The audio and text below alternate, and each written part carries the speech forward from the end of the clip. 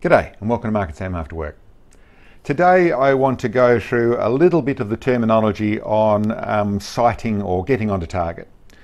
Now this is something that can be used in all forms in all firearms or aiming equipment, but I will simplify things and be talking about rifles and what we do, which is long range rifles. But like I said, can be used anywhere. And for those that don't realise, yes, when it comes to aiming at a target, it isn't just a case of putting the crosshairs on the target or the sights on the target and pulling the trigger. In a rifle, unlike a laser beam or something, but basically a rifle that when it fires something, fires a projectile, the projectile has to deal with both gravity and the elements. So wind pushes it around gradually as it travels through the air, gravity pulls it down to the ground. So those are things that are always happening, which means if you shoot at different ranges, you have different points of elevation. You need to allow for that bullet drop, which is one of the bits of terminology. And in different conditions, you have to allow for different things. So there's a couple of ways that you go through that process of making those allowances. You either do that with data, so whether that's reading off the ammo and what the bullet's going to, the ammo box and what the bullet drop's going to be, whether it's looking on the particular firearm, and whether there's indications on the sights in whatever form that tell you what meters for where you've got to aim, to correcting on the target. So firing, hitting somewhere or other, adjusting according to that situation. So in those details to start off with, I'll go through a little bit more, but in those details, the main way to do this is, in talking about it, to start off with, I mentioned bullet drop, and people use that sometimes in reference. What bullet drop was there to get out to a certain place?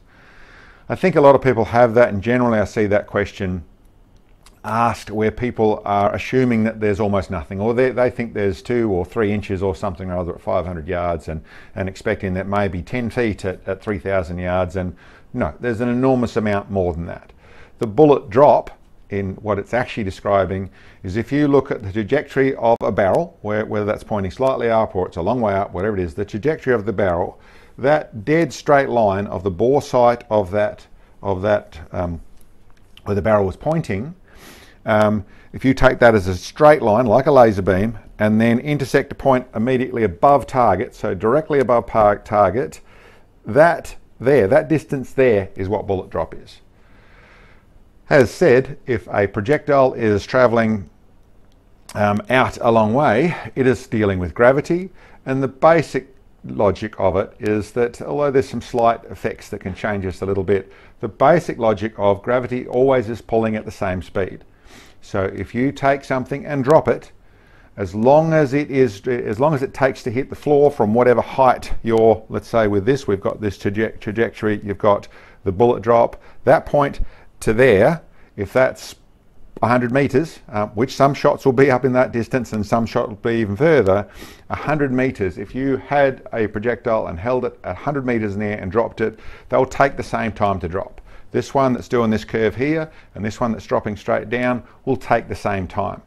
But that is what bullet drop is. Bullet drop is from the intersection of where the barrel's pointing immediately above target. That is the amount of the bullet drop. So that's the question you're actually asking when you say bullet drop. The other thing people say is, what's your holdover? Now, holdover is actually aiming to a different place with using your sighting reference to aim to a different place. So when you have, and really holdover, I think a lot of people describe it when they're actually talking about using the scope settings. What they're actually asking is, what's your scope settings? Scope data, whatever you want to say, turret settings, but when you dial up and you wind on wind to get the reticle to point to a different place, and then you hold on target. So that's hold on, but it's using scope settings. So most commonly, especially when you see us shooting at long distance and people ask, what's the holdover? Well, the holdover was minute, little bits and pieces of me correcting down on target. What they're really asking, if you're speaking in my language, then it's scope settings. Turret settings, what did you dial on the scope? Those are ways to ask the question. Holdover is not the way to ask the question. The other thing that people use, a term that I'm hearing it used less now, but it's a term that has been used quite a bit, is dope. as to trying to be a cool way to say what are the scope settings.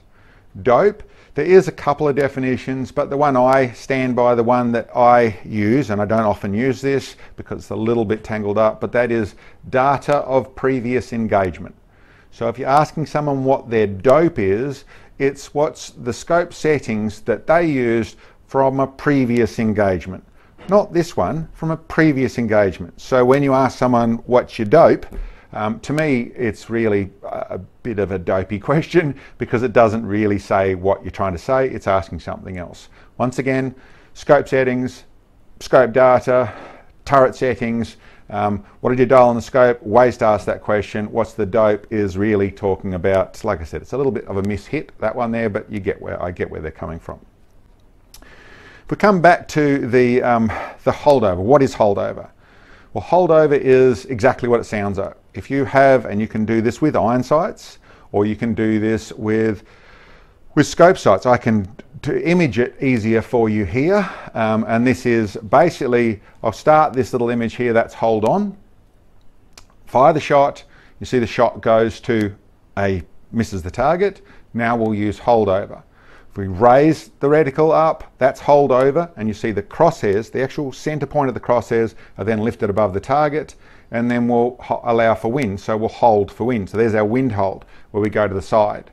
You'll notice for people who are learning about this sort of thing is that the scope hold point is actually taken to where that same place in the scope where the projectile hit is in that scope image, that's transferred onto the target. And that is basically how holdover works. And that's what holdover means too. In actual fact, you can have holdover, which means you've got your crosshairs above the target point. You've got hold under. So that is a term that I use as well. So that is when you've got something sighted for further away and you're trying to shoot closer than that. Then you hold under, you push the crosshairs under. And then you got your wind hold. I don't tend to use, there's the full value and all the wind values like that. I simplify it. I don't try and go through those references. I simply go with whether it's 1 MOA or 2 MOA or 1 mil or whatever it is, and I tend to do it in the reference like we're talking about. I suppose actually what I do in a simple form is if I have the opportunity, I will dial. So I'll put scope settings in to allow for everything I can. And then my holdover points or my hold points are just moving around the target. If I just miss to the left-hand side, then I'll hold on the right-hand side and I'll shoot there to try and make my corrections that way. If I'm just going underneath, I'll hold the top edge. Once I get to holding more than a target away from my shooting from my area, I'd prefer to adjust, but it depends on what you're dealing with. With rapidly changing conditions, you do go to hold points. And of course, holdover really comes from, this is Kentucky windage, is an old term to try and describe that you're not directly aiming at target. Yes, totally, with iron sights and that type of thing, and that's exactly what you're using. We have, in some places, you have the likes of our very simple ladder sights that will give us our elevation points to be able to change there. But the moment you're allowing for wind, then you tend to be using a fair bit of Kentucky windage or a fair bit of wind hold and aiming to the side of things to allow for your wind, because you're using, and that's simply a way of using the holdover reference, or it's actually a wind hold in that place, but it's using it correctly there. So listen, that's basically all I wanted to get into when the term holdover is describing that. It is describing you're holding the crosshair off the target in some form or other. The true holdover is holding the crosshair above and then hold under and then wind holds. But any holdover, actually, the moment you're holding off, holdover is a reference that can be used. And holding on, in my way of using that, means you've got your crosshairs on the target.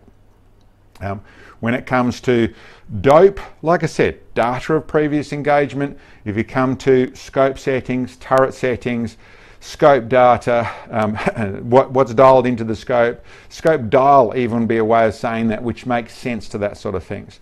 Dope, not so much, like I said. Scope settings is what I use, but that's a definition which has some moving parts to it.